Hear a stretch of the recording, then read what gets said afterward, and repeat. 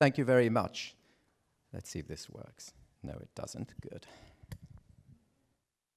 So before we start, I think I should give you some provisos because this could be fairly contentious, and whilst you're a nice crowd and you're generally not vegan, so you won't throw things at me, there's nevertheless some room for heat.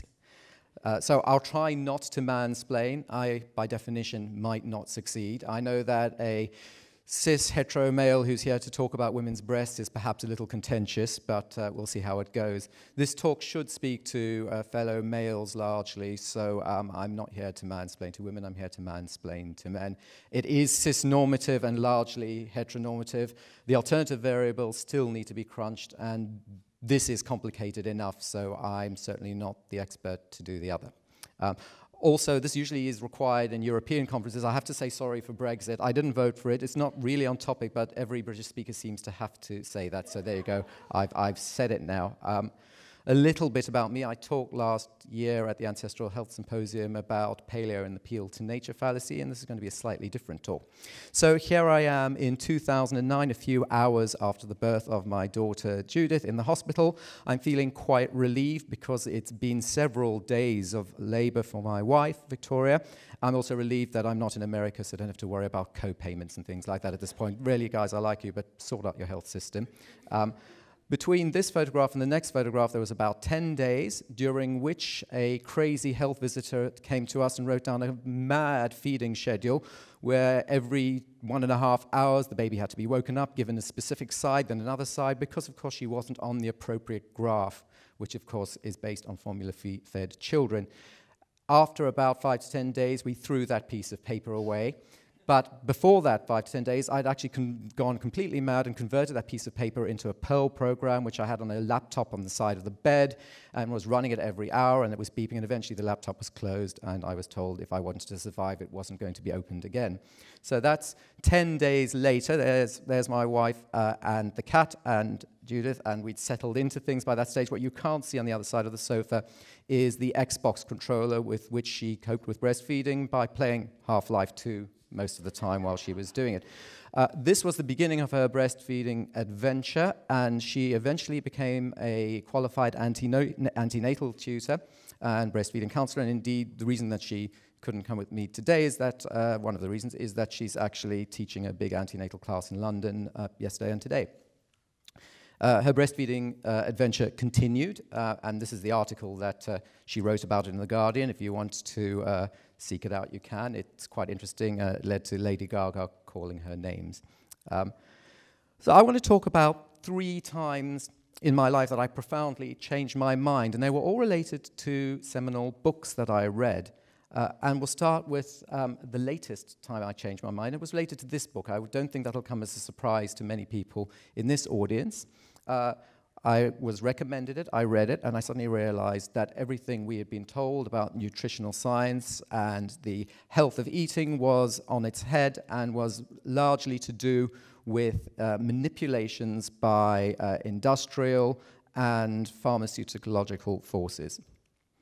The second most recent time that I changed my mind was to do with barefoot running. I eventually gave in to my genetic destiny, and after refusing for many years, finally decided to start running like all the rest of my family do. But I was running in the usual horrible squidgy shoes.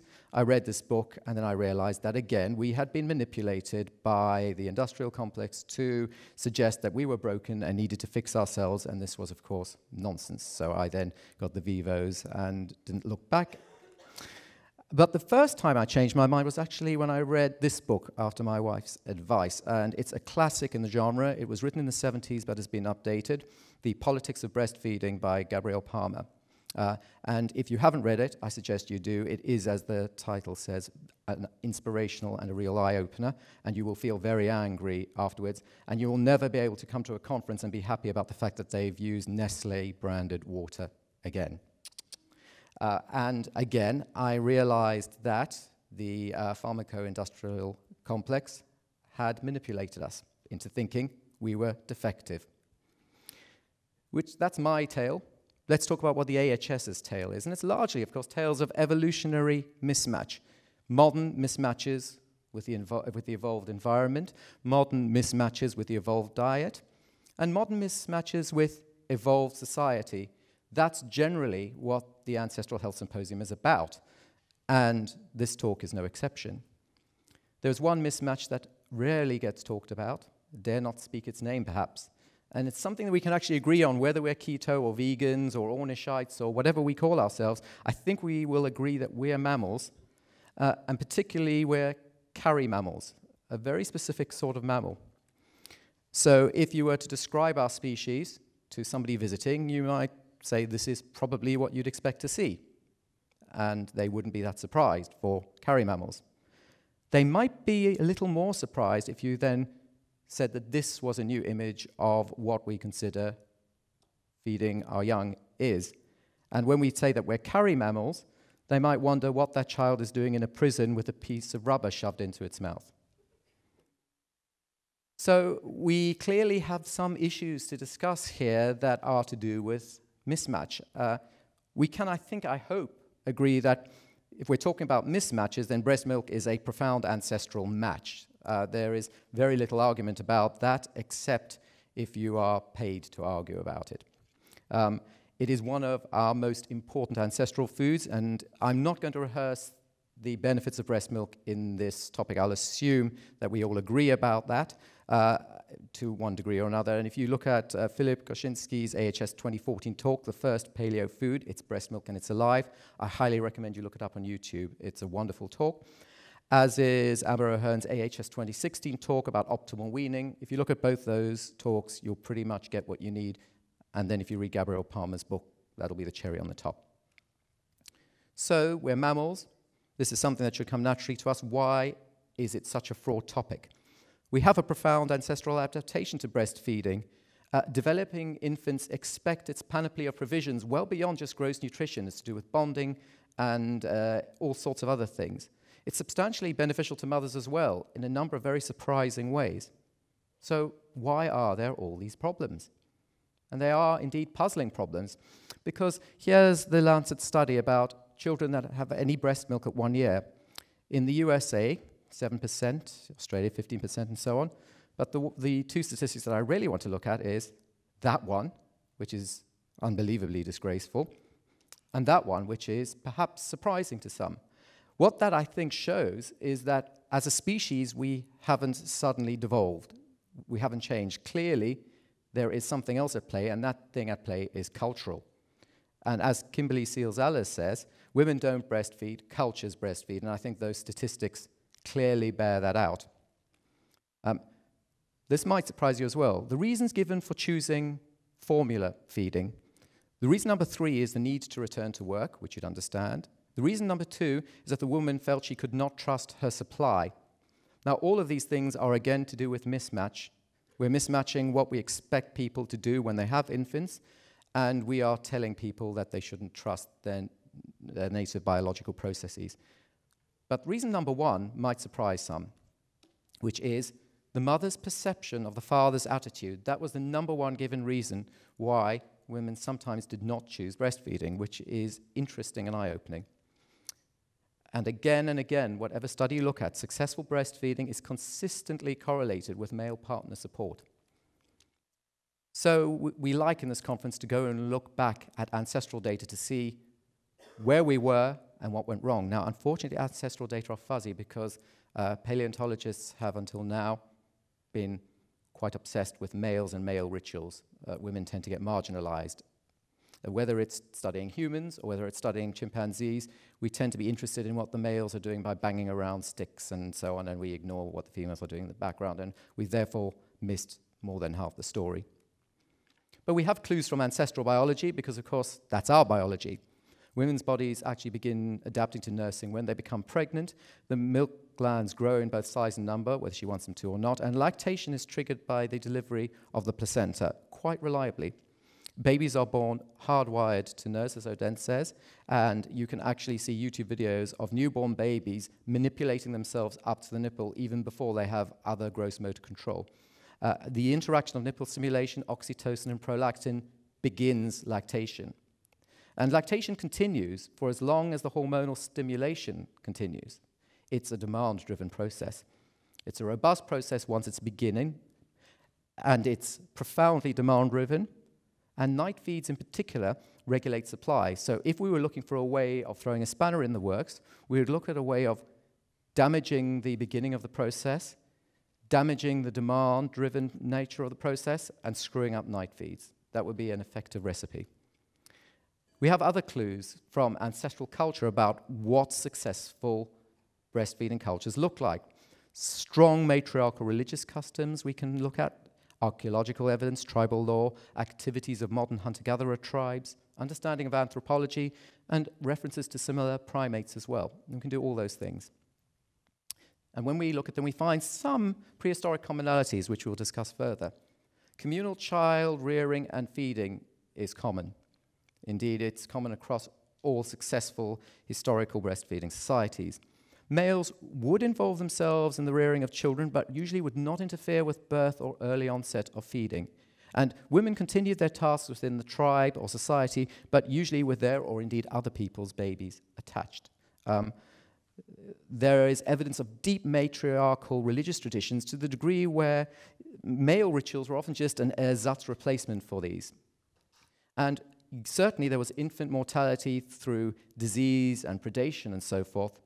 But if we look at prehistoric societies, it was almost never, as far as we can tell, through starvation or infant malnutrition.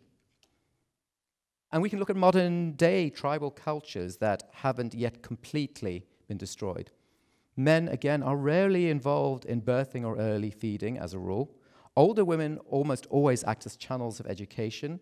Women are given substantial time in shared female company after birth. Infants always are attached to a mother or other women. But men are often involved in child rearing, soothing, and play as well. Co-nursing is extremely common, and not the taboo it is, obviously, in this society. And co-sleeping is the unquestioned default. And an example of this today is the Kung people, and they follow a more community-led model than Western societies allow. Infants are generally nursed to about 4 to 5 years of age. The men tend to talk to their babies more than American men do, according to Connor in a 2004 study, but they do not involve themselves in feeding or daily care. But it was, again, assumed that the men didn't involve themselves at all. But when it was analyzed, it was actually found that they involved themselves quite deeply, but there were certain things that they butted out of. Co-sleeping, of course, is the norm, and new mothers are supported by knowledgeable elder women and relatives.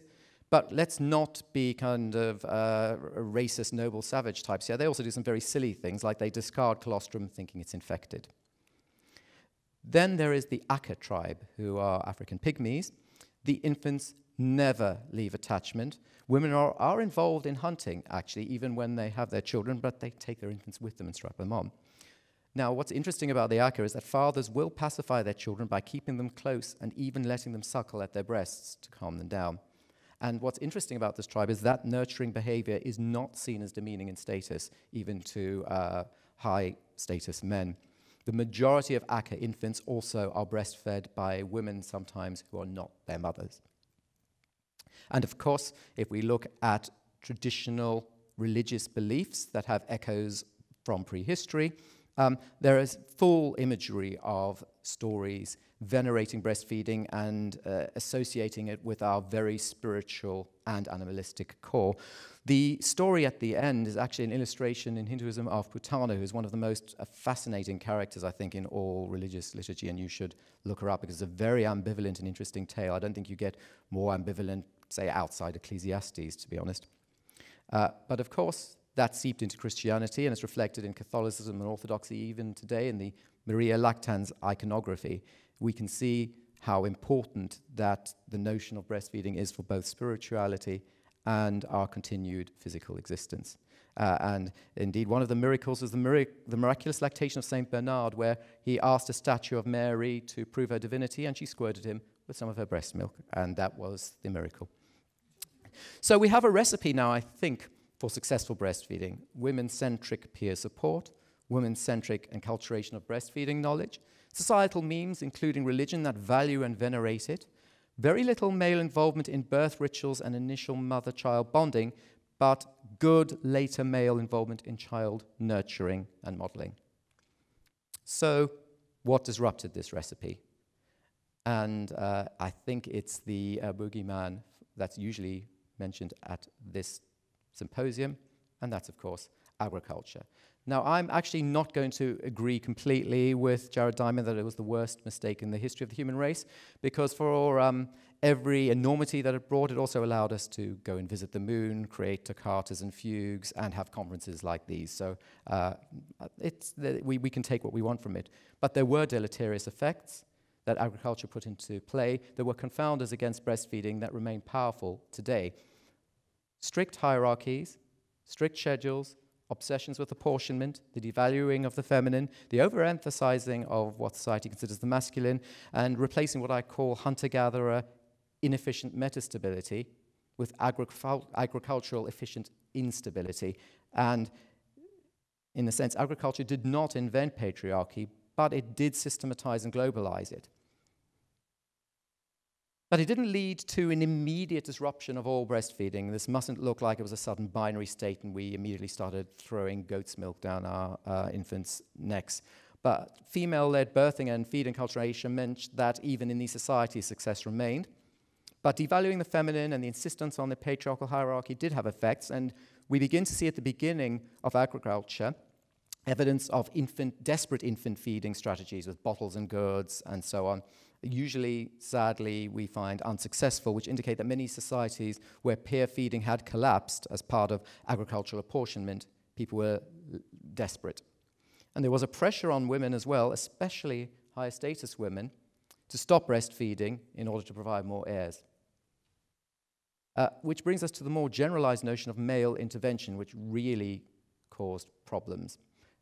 The true feeding crisis began with male intervention, and if you haven't seen this scene from Monty Python's The Meaning of Life, I suggest you do, because it pretty much summarizes this point. So in the 17th and 18th century, the female and what it represented was inferior, pathologized, and in need of repair, help from new, learned, and enlightened men.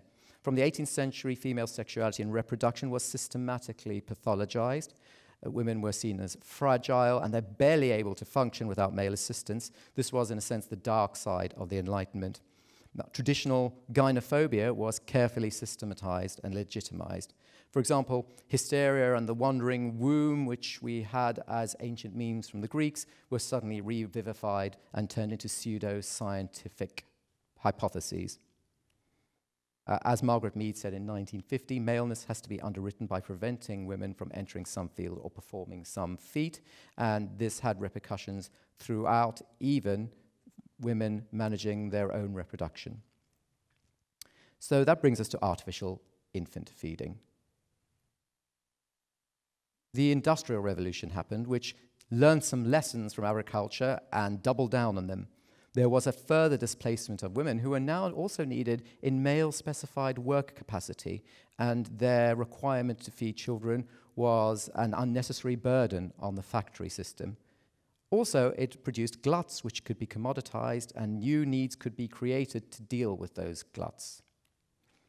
Again, the female was inferior, pathologized, and in need of repair, this time from industry. Midwives were displaced as birth itself was medicalized and pathologized.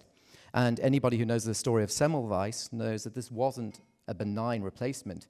Remember when he suggested that surgeons helping women giving birth might want to clean their hands? He was told to shut up because gentlemen's hands are clean, and thereby a generation of doctors killed a generation of mothers. Then there were baby farms and the toppling of the wet nurse from her pedestal. Formulas by patent medicine shysters to feed babies instead of breast milk were invented. If you've ever wondered why it's called formula, think of snake oil, because that's where it was born. People who put together a bunch of magical ingredients to shove down your baby when you thought your baby was poorly, and that's why it was a formula. Each one had his own special, bespoke patent formula. And as you can see, by this time, the notion of breastfeeding, or certainly of being not using a wet nurse, was considered terrible. A 19th century writer on customs in northern Germany, a woman who wanted to nurse her infant herself, was openly called swinish and filthy by the local women. Her husband threatened he would no longer eat anything she prepared if she did not give up this disgusting habit. So if you think that our squeamishness today is relatively recent, it's been brewing for some time. So let's look at the ingredients of baby formula. You need a scoop of disempowering patriarchal agriculturalism, whip up a pathologization of women's bodies, discourage female-led enculturation, add alienating male-dominated birthing regimens, and pour in a glass of poor-quality cow's milk and an industrialized process to dry it. And that is the inevitable result, and it remains thus today. So what happened was women were told they were deficient and in need of industrial help. As women took that industrial help, they indeed became deficient because their milk supply dwindled by a concomitant lack of stimulation. They then became beholden to that industrial help, grateful to it, even though unwittingly its victim. We've seen these vicious cycles in so many areas, and this is just yet another one of them. So the industrial narrative is lactation is delicate, fraught, arcane, atavistic, and they say, you are lucky, ladies, to have us. The annoying reality, which still sometimes is allowed to poke through, is that few women are actually biologically incapable of feeding their babies. Some are, but as the results from Cameroon showed, that's physiologically rare.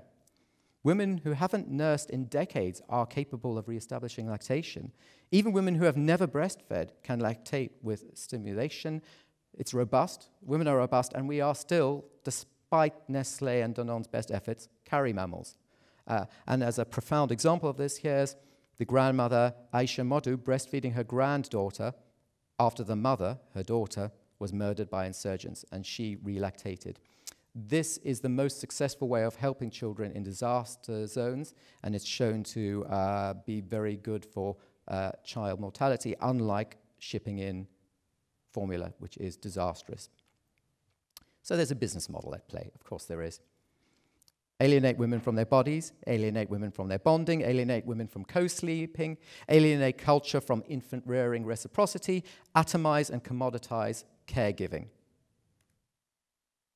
And on top of this, and for this, formula companies have been truly psychopathic, which is why when I look at this Nestlé bottle, I can't be happy about it. Nestlé dressed saleswomen as nurses in developing nations with unsafe water. They pretended to be nurses. Their job was to discourage mothers from safe breastfeeding and into deadly but profitable formula feeding. And deadly is not an exaggeration. The water in this area was deadly if you fed it to an infant. But they were told, this is what sophisticated white people do. Don't be a savage. Have formula in their colored clinics. This is and was Nestlé's business model. They do it in slightly more subtle ways today, but frankly not that much more subtle, as we will examine. The formula company's real job was to turn women with bodily agency into indentured industrial supplicants, and they succeeded. They encouraged women to consider breastfeeding as fraught and problematic. They implied that their solutions were modern and progressive. They bribed the medical community into reliance, and they demonized milk banks, milk sharing, and other breastfeeding cooperatives. And this happened and continues to happen till today. During the 80s AIDS epidemic, that was a particular fruitful time for the companies to do that. And they medicalized birth, again, pathologizes women's experience. Until recently, and I don't know whether it still happens here, women were put on in a wheelchair as soon as they arrived at hospital when they were about to give labor. Hospitals run on military lines. Babies are expected to shape up to military expectations, and a way to deal with this is to titrate them formula to ensure this. They need to be on the graph. An industry of manufactured failure to thrive crises are saved by artificial feeding. And if you look at the little picture there, that's from a recent formula company's poster. I'm thinking of getting a t-shirt made. Danger, sore boobs, says Cowan Gate, a major formula company in the UK where after 1 year, 1% of women still breastfeed. Companies find their way today to wheedle their way around promotional regulations. They invent new species categories like follow-on milk, which they can advertise the brand.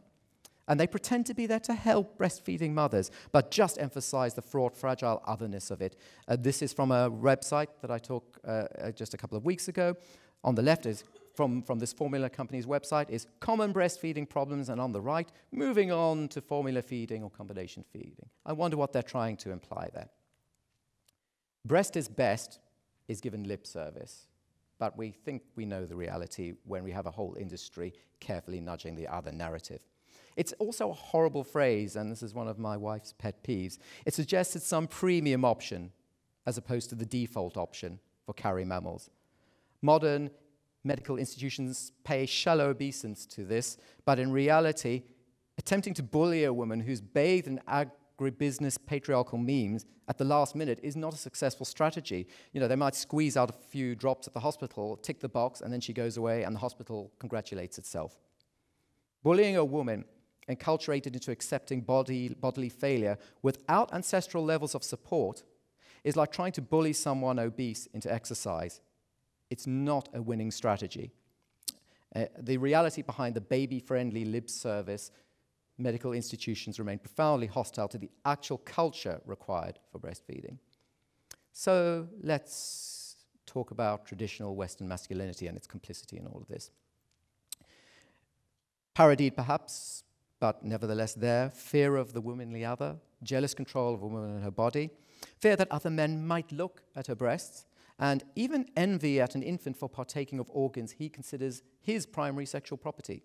These are all reflected even today in antenatal classes when people are being frank.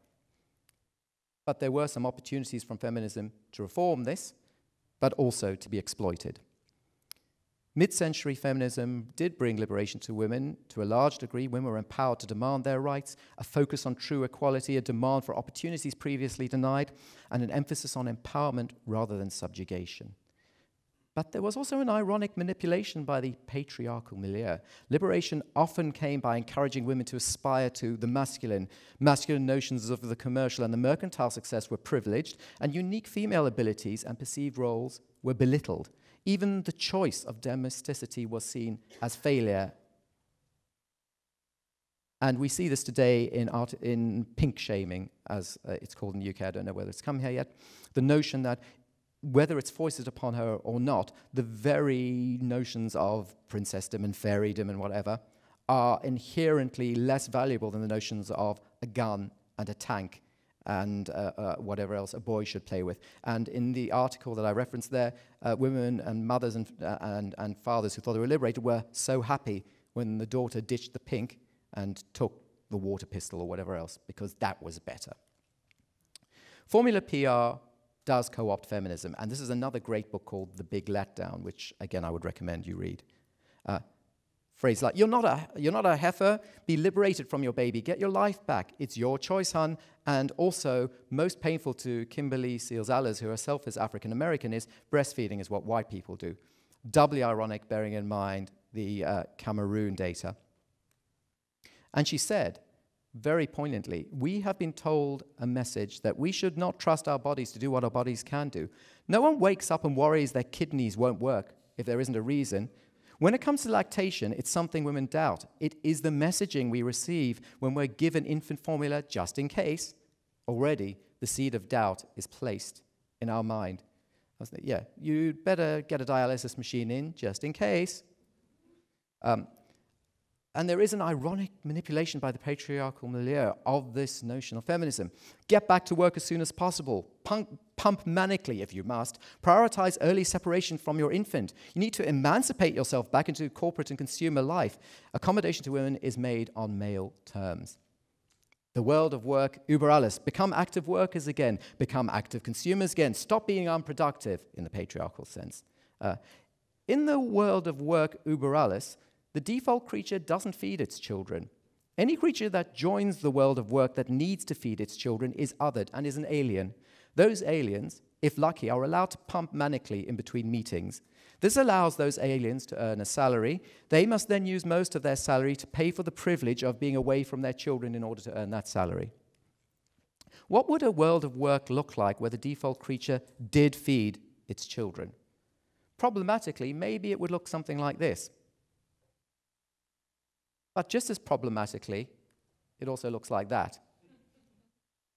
In both cases, I suggest something is wrong. But here to rescue everything is the new man. Now, as I said, traditional masculinity, women are subordinate, men are the primary provider and protector, martial virtues predominate, and there is very little involvement with child rearing. The second wave feminist new man that started in the 70s and progressed into the 80s, women equal partners, men and women share roles, emotional virtues predominate, and substantial involvement with child rearing, which is, of course, all good. However, it can be manipulated. Where it is good, it allows men to escape the strictures of patriarchal roles. However, people can exploit it. And this is a very famous Athena poster from the late 70s, which in any generation before that in the 20th century would have been quite scandalous. New man is ripe for commercial exploitation, as we can see from this recent website. And it starts right from the beginning. Men are now predominantly involved in childbirth. Male partners now attend births routinely. This is unprecedented in our species' history, with very ambivalent results. I'd like to think I was a help, but to be honest, I probably wasn't. Women report worrying about their partner rather than focusing on birth, and this early stress can actually lead to an important disruption in early bonding that leads to successful feeding. And the new man can be irritatingly helpful. He feels left out of the feeding bond. He wants to muscle into the mother-child dyad, pressures her to pump so he can have a go, wants to help with the night feeds. We need to get our old life back, honey. Dad helps with the night feeds. As there is less stimulation at night, production is downregulated. As production is downregulated, man swoops in to help even more, as man swoops into his final decision that the child needs industrial assistance. His wife may be defective, but dad has saved the day. And so we look at the tale of noble Sir Blanc de Blanc. Sir Blanc de Blanc doth nip out on his charger at 3 in the morn to the night shop for formula, that he might give his wife a break. Huzzah for Sir Blanc de Blanc, he saveth the day and night. Verily rescueth he his poor feeble damsel in distress from her womanly decrepitude and incompetence. Oh, what model of a heroic new man art thou, noble Sir Blanc de Blanc. The moral of the tale is that men often offer to do night feeds to the exclusion of many other useful tasks that he would be more suited for. And then he's lauded by his peers as a result. What a noble new man he is. Women do not experience similar adulation when they feed their babies at night. Of course, they're just women. They're not noble Blanc de Blanc. And here is our ex-Prime Minister David Cameron showing what a good new man does. Dad feeding is now a status symbol, and you better let him have a go. So he's feeding his infant, and then he's feeding somebody else's infant over there as well. It's just, you know, that's the symbol for nurturing. By the way, as it happens in reality, few artificially fed sheep survive to adulthood, and farmers try desperately to get ewes to adopt and nurse orphaned or rejected lambs. But we don't talk about that because that's cute. That lamb will probably die soon. Now, is, in some respects, new man just the old man in disguise? And maybe he's just a greedier version of the old man. You see, old man was terrible, but at least through his disgust and belittling of them, he allowed women their unique space in birth and feeding. Now the new man wants to have a go. He wants to diminish the unique capabilities of womanhood as a mere lifestyle choice, and he complains if the bonding isn't on his terms early on. Maybe some new men are just solipsistic appropriators. So how do we fix this? Well, actually, it's easy. First, we need to destroy the patriarchal hegemony. Then we need to destroy predatory consumerist capitalism. Then reverse the social and economic ravages of 10,000 years of agriculture. Reprivilege that which is uniquely women without marginalizing trans people. And finally, hooray, boobies now rule. That's it. So I hope we can get on with that now. But seriously. What we actually have to do is we have to challenge the default. Bottle feeding is considered the default civilized option, whatever the breast's best narrative is. Breastfeeding is the fraught other, the barely attainable premium option. Men and women need to challenge this. From big ways to little ways. There was an app that I was using to learn different languages, and the symbol for family words was a bottle. This is just so ubiquitous in our culture. We need to find new models of fatherhood. Nurturing the mother and infant as a dyad. We need to treat them as one. There are plenty of chores that men can do, not just helping to feed the baby. You know, if a man does every single other chore in the house and just leaves his partner to feed the baby, that's plenty to be getting on with. Also, babies are not capable of bonding properly with more than one individual in the early weeks. And men sometimes worry about this, but we're not missing out on some essential imprinting at that point. Also, do not make a decision at 3 in the morning to be so blanc de blanc. 3 a.m. is not the time to make such life-changing decisions. Instead, we really need to educate ourselves on normal ancestral feeding behavior. Babies do not surprisingly respond to military schedules. We should talk to friends with children and learn from both the good and the bad. They're a very useful resource for that. We shouldn't assume that our partner is fundamentally broken just because she's tired or has moments of doubt. We shouldn't assume that the baby is in severe trouble just because of some early feeding issues. And whilst we should take sensible medical advice, we must not be swayed by emotional blackmail. That quote there was something that was told to my friend when the baby was like half a percentile off the graph he was supposed to be. He'll need to be tube-fed if you don't give him formula now. And how do you respond to that? Of course, that's nonsense.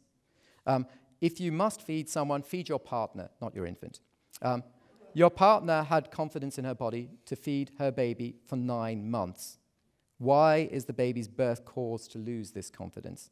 Reminder of her strength and primal abilities, because, remember, the number one reason for choosing formula feeding is the mother's perception of the father's attitude. And again, successful breastfeeding is consistently correlated with male partner support. So when we find new models of fatherhood, we can act as counselors and cheerleaders, as a helpmate, not a bottle filler. We can advocate and role model for breastfeeding support amongst our peers.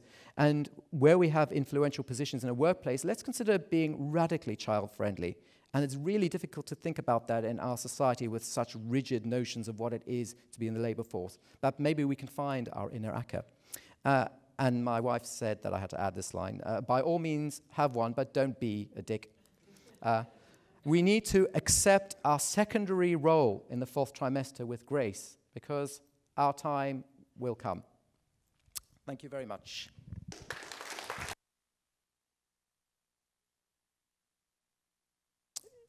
So suggesting that obstetricians should provide good advice and should model for women to do good breastfeeding. The problem is, frankly, there's no money in it. There are some horrible terms in the United Kingdom for women in particular who try to encourage breastfeeding. They're called breast Nazis, they're called the breastapo, and so on. And when my wife is called this when she's doing breastfeeding counseling, she says, do you think there's a lot of money in promoting this? Do you think that we're all rolling in our breast milk gold here?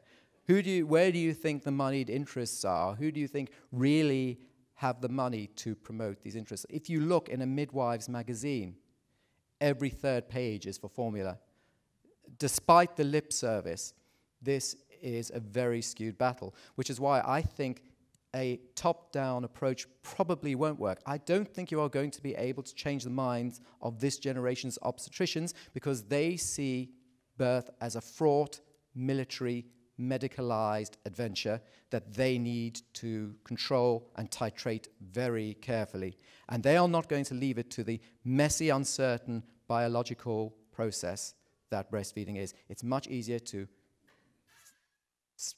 measure exactly the amount of formula it is, titrate it into the baby, allow the baby to drink it, and then weigh the baby's diaper an hour later to make sure it all came out. This is literally, people are told to weigh their diapers to see how much, it goes completely crazy, and that's not a society that's going to be friendly to breastfeeding. One of the things that has come as a surprise to every single person I know who's had a child who does breastfeed is that because we're so used to the clock, we're so used to military apportionment, I can't believe it. That baby just stayed on for hours and hours and would half fall asleep and wake up again, half fall asleep and wake up again and whinge a bit and then go back on. It just never stopped. Yeah, they do that. We're carrier mammals. And that seems to come as a surprise. It came as a surprise to us as well, which is why we're given that hysterical sheet of stop, start, and I wrote my program. People are told to expect them to fit into the schedule as if they are part of the military. And I think until women are allowed to rebuild their own culture that models to the next generation of women, we're going to be lost here. I'm fortunate in my family that my wife was able to model to my brother's wife, and that's my brother over there with his daughter Jessica, and she then took it as natural to breastfeed Jessica, modeled to my other brother's wife, who's here today, who fed her son as well, and our daughters in respect have now seen their mothers just sit around and do it as if it's nothing in the world. I think that's far more powerful than an obstetrician who gives a woman a leaflet.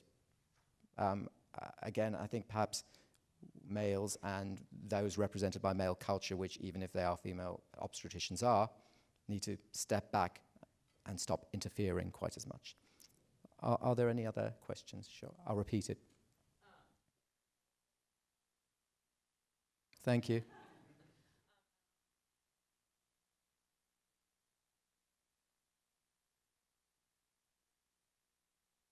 It's true, and it's a very fraught issue. But again, I don't want to make women feel guilty about either being forced to or making the choice to. That's not what we're about. It's like bullying people who are obese or diabetics or whatever. It doesn't work. That's not what we're here about.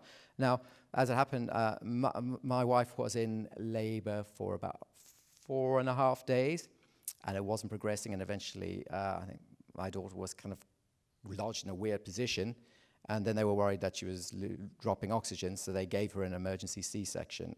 And she was very grateful for that, because after 4.5 days and things being put on my daughter's head to measure her oxygen saturation and things going beep, she wanted it to end, and she was at that while my wife was being sewn up, Judith latched on to me during Skin to Skin and was very annoyed that I'd let her down and couldn't provide her with anything. So it was an important representation of my role for the first few weeks from that point. So I think we also mustn't make women feel desperate and guilty, because that's why I don't want to demonize completely industry and agriculture and so on, because for women who need it, cesarean sections are lifesavers. It's just that you're right. In certain societies, they're there because the obstetrician has an appointment on the golf course and needs it to happen more quickly. And that is the area that we need to focus on. Yes, which is ridiculous. No. And some people do. Some people say, oh, well, it's just women are not strong anymore or whatever. But then you say, well, hold on. That's the same question with breastfeeding. Oh, yeah, well, most women's supply fails. Really? 90% Cameroon, 1% UK? We're not that different as a species between continents. Any other questions or comments? Sure.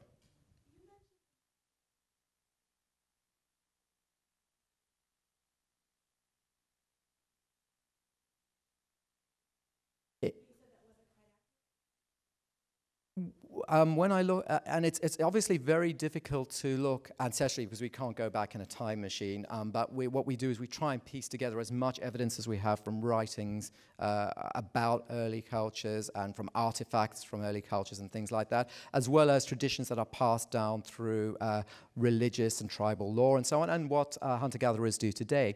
And what we tend to find is that males are not involved in birth rituals. They are actively kicked out. They are told, this is not a place for you, go away. And they're not involved in getting themselves mixed into the initial inception of breastfeeding.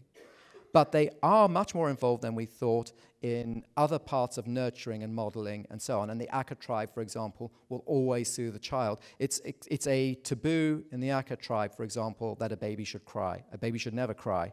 It doesn't matter whose baby it is. If in the unlikely event that the baby is out of somebody's arms, it doesn't matter if you're a male or a female, you pick up that baby, you put it to your breast.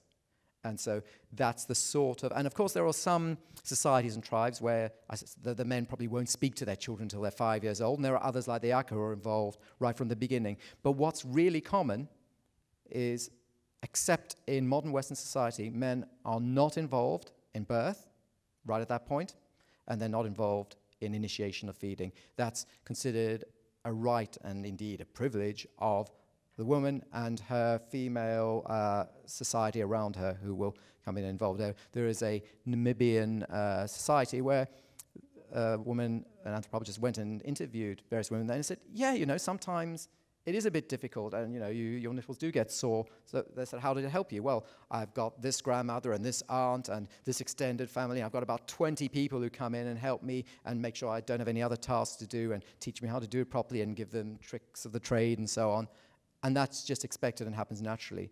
If you're at home And you've got your husband over there who's a bit annoyed because he's got to go back to work and he's sleep deprived, and you're just there, and maybe if you're lucky, your mother will come and visit you once every 2 days. It's a very different story. Yeah. Sure. It works post-menopause, yes. The oldest woman who had a child through either there was an adopted woman in India and she adopted a child. I think she was in her 70s and she breastfed the child. Women who have never lactated, even if they are menopausal, if there is enough stimulation, can engender it. The default position is actually lactation. There are hormones that are constantly stopping you from lactating, basically. So if you do anything that lessens the anti-prolactin or whatever it's called, then you kind of start lactating. As you'd expect, that's the design to make it much more of a robust process. I'm told I have to stop now, so if there's any other questions, we can talk about it outside. Thank you.